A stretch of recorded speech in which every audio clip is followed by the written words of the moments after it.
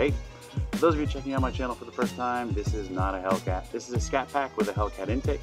If you want to check out that install, you can click on the elephant. Alright, from the day I picked up this car, I loved the beautiful black 20-inch stock wheels. But I hated looking at them. Once you get past the chrome center caps, the chrome lugs, you look deeper to find rusty rotor hats that were painted gray. Yes, gray on an otherwise all black car. You look a little deeper, you'll find faded Brembo brake caliper covers and rusty Brembo hardware. Beautiful wheels that drew your eyes right to all the visual flaws of the car. So on my blog, workplaydrive.com, I went ahead and outlined how to fix all these issues for about 10 bucks a wheel. In this video, we're going to take it a little bit further for another 10 bucks a wheel and apply orange G2 caliper paint. And to get you guys hooked, I'm going to show you the end results in 3, 2,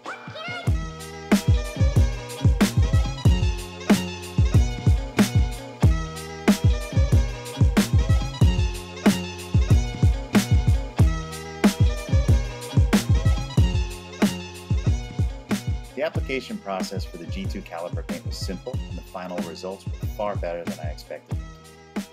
I'm so pleased with the results and recommend this to anyone looking to add improvements in the wheel area. The total process to prep and paint takes about 4 hours. You'll need to wait about 2 hours before putting your wheels back on, and it's recommended to wait 24 hours before driving the car. I was only able to wait about 18, but it didn't appear to cause any issues. You obviously need the necessary tools to jack up your car and remove the wheels, but you also need a few other things to do this job. Latex gloves, safety goggles, masking tape, wire brush, 800 grit sandpaper if your calipers are rusted, lint-free microfiber or shop towels to wipe up mistakes. I'll include a list in the description to make this a little easier. To prep, you must clean and remove all dirt, grease, rust, and debris from the areas you intend to paint using the included brake cleaner. If you choose to wash the area with soap and water first, you need to make sure it's completely dry before you continue.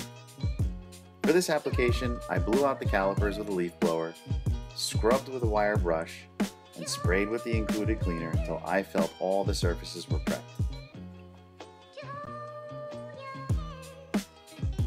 I feel it's important to mention that you should wear a pair of safety goggles when spraying.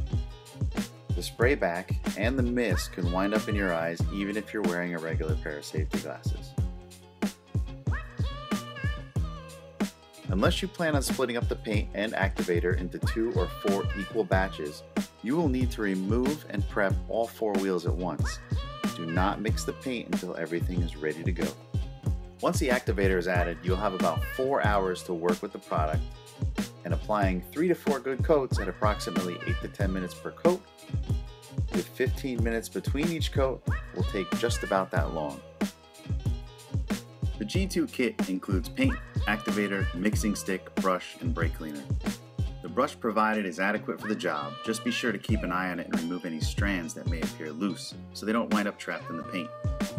I was able to do the full job with the brush provided and get great results.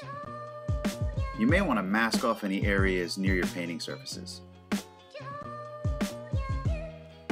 Get comfortable. Painting takes a while, about 10 minutes per wheel, more if you have a larger area.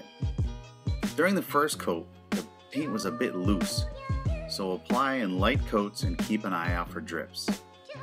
What I found is after a few minutes on the caliper, the paint thickens. And if you try to touch up these areas, it feels like you're peeling up the paint. Don't be tempted to touch up any areas.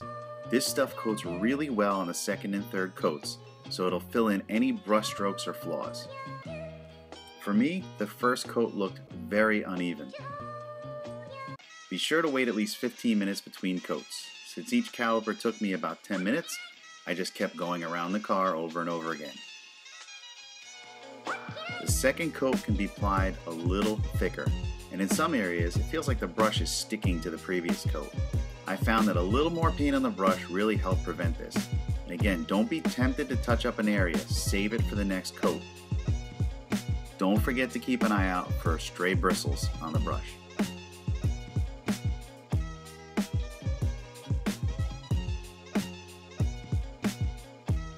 By the third coat, the paint in the can is much thicker now. You also need to apply wet coats to fill in any flaws. Just be sure to keep an eye out for drips. This paint self-levels.